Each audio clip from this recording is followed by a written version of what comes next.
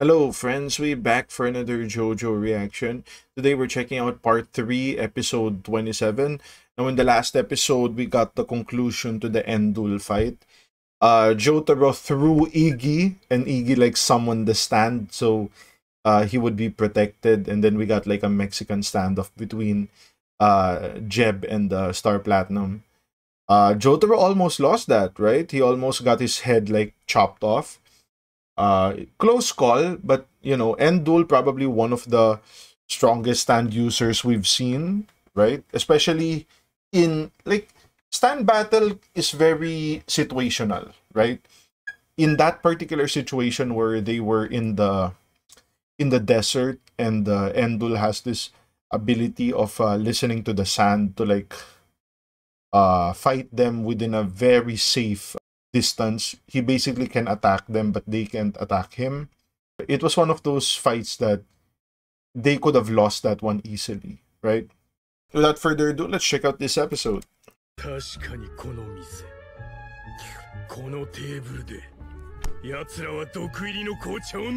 Yeah. So it looks like one of them has like a stand of fortune telling, basically. It never lies. So it predicts the future. What the hell is this kid on?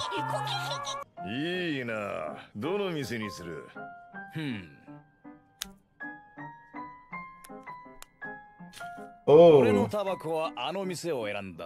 Nice. Oh, this guy.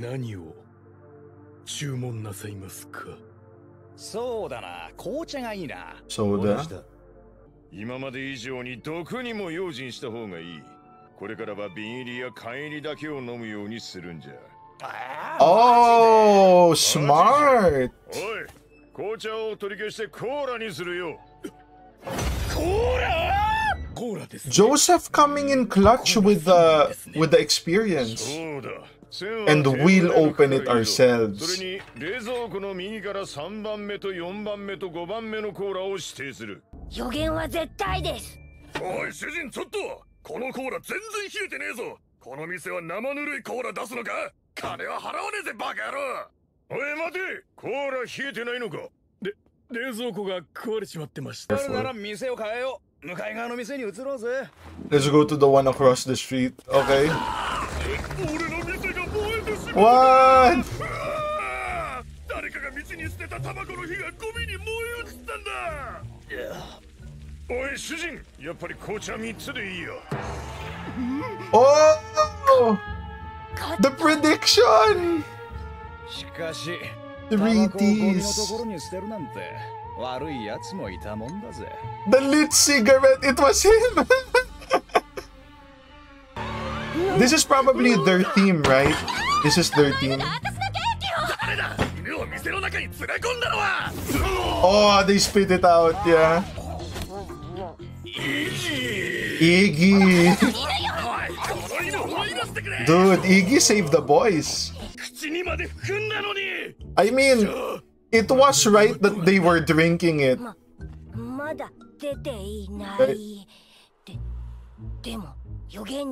Yeah, they were drinking it, technically.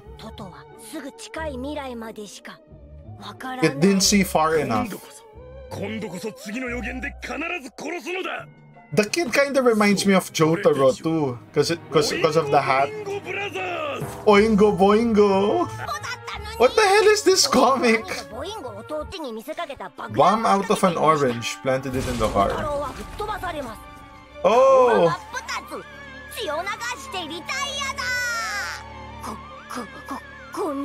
What a stand.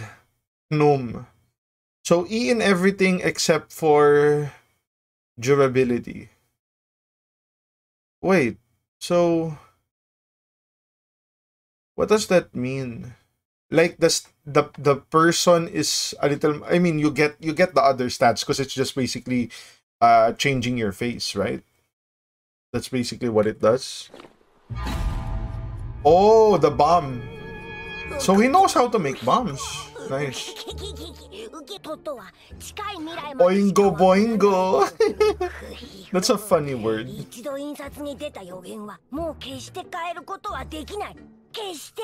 丈太郎は必ず爆発する。ジョースターとポルナレフだ。おい、隠れてんじゃねえぜ。何者だ、出てこい。出てこいと言っとるんだ、こら。早くせんか。おいおい、何を慌ててるんだ。Oh! 俺だぜ、ポルナレフ。はあ、なんだ、丈太郎か。Dude, they changed. Dude, he can even copy the voice. クヌムシンは変身できるスタンド。身 Nice. 長も体重も匂いまでも重いのも。Alter height and weight 髪の毛を too. 変化させて作ったぜ。 Damn. お前直接病院 I mean, yeah, his hat is a little too big, right?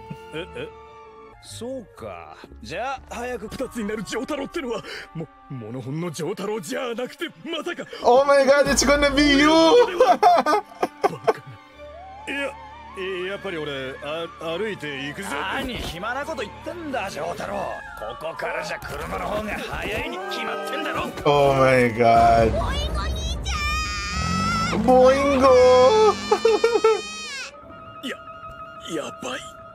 Future shit is. 捨てればいいんだ。 I just need to throw it とり away. あえず爆弾を捨てて改めて車に仕掛ければ本物の丈太郎の時に爆裂する。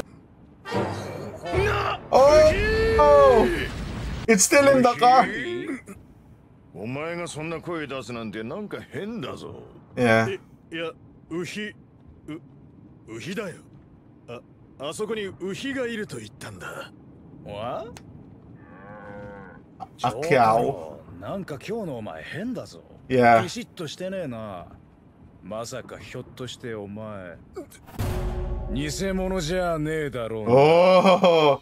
Walnaref catching on. Oh! You have the Oingo Boingo theme. 何バカなこと言ってんだポルナレフ。病院はまだか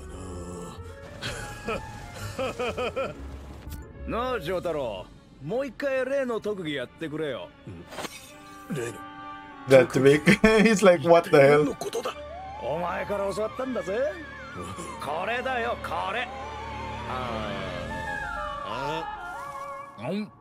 簡単だぜ。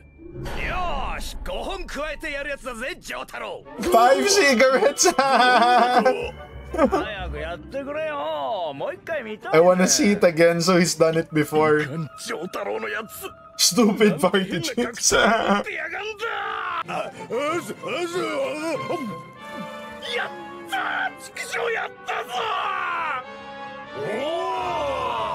ー。どうだ。 Why is my mouth open too? I was like, 人間死ぬ気になれば何でもできる。俺さらにそれで火を消さずにジュースを飲んだよな。 oh my god, stop this shit. 失敗した。丈太郎、大丈夫か。予言は絶対だ。 Oh, even if it tears up the page, it's already 爆 destined. 裂するのは本物の丈太郎なんだよ。頑張って。丈太郎、今日のお前本当に変だぜ。殺しに合うし、変身を解かないと爆死するのはこの俺になっちまうし。そうだ、体調が悪いと言ったのを利用し上になって組んでるな。お前の前世は女だった証拠だよ。俺 Ah, は右親指が上だから前世は男との占いだもんね。 oh my 本 god. 当か。わしも自然に左が上になるぞ。ジョースターさんも間違いなく前世は女だね。 Dude, he is mind fucked with all this ど shit. うやって証明する。縮む。 Yeah. よし、腹の調子がおかしいと言うぞ。矢陰でしてくる。もうそこに病院が見えてるぞ。いや、先行っててくれ。本当、先行ってていいからな。 Dude, this is such a goofy episode. 待て、丈太郎。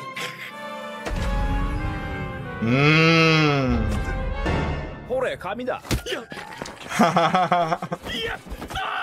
逃げてやったぞ、チキショー。ついに逃げたぞ、ざまみろ。あの岩陰で変身を解くんだ。イギーの野郎が拾ってきたオレンジか。本当にドブに落ちてたかもな。Oh my god. クルムシンのスタンド変身を時に戻す。これで俺の勝ちだ。オインゴボインゴブラザー You ズの can't 勝利だ。 fight destiny.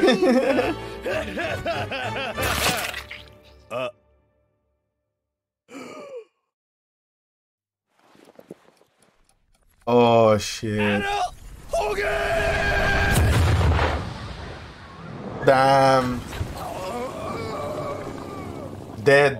He died, right? ほっとけ。工事がなんかじゃろ。奴らを殺 This す。 kid is determined, huh? ボインゴ。やめろ、ボインゴ。奴らはただものじゃないんだ。It's impossible. 決心したんだ。一人でやってみせるよ。僕一人で。内気なお前が成長したな、ボインゴ。やってやるぞ。トトの次の予言は。見つけたぞ。 That's them. こいつらだ。僕を殴って財布を取ったのは。 They're causing all problems here. 殴ってくれたら礼は弾むぜ。こいつは。お兄ちゃん、僕すごよう、遅かったな。遅かったな。お前早すぎるぜ、ノグソが。車より先に着くなんて、おまけにクリーニングもしやがったのか。 Dry 二人 cleaners. とも何を言って。お、救急車。怪我人らしいな。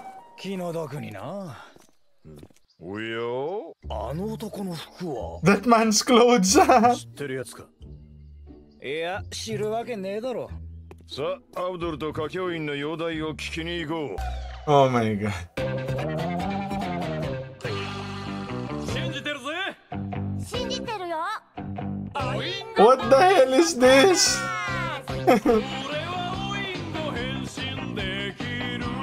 They even changed the outro. That's weird.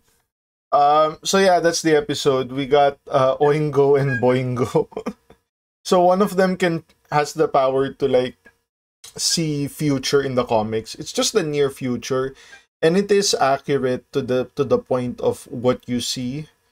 So there was a part there that they saw them drinking the poisonous tea, but it only stopped there. It didn't show like what happened with the whole Iggy saving them, right?